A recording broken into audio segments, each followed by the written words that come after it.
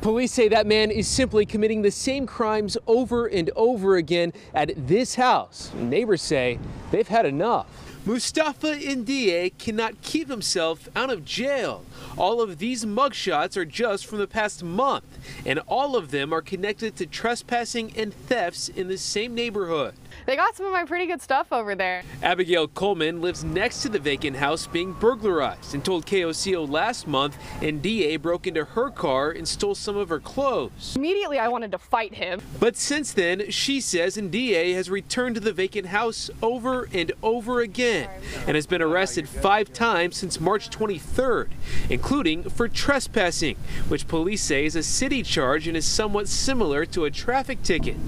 But also, with new changes to the law, many of his other crimes are simple misdemeanors. I don't know if he just believes that this is his home or not. I'm sure that it's very frustrating for the people in the neighborhood. Coleman tells me she plans on moving because of all of this, and at last check, Ndiaye is still in the Oklahoma County Jail. Reporting near Northwest 37th in Kentucky, Jonathan Cooper, KOCO 5 News.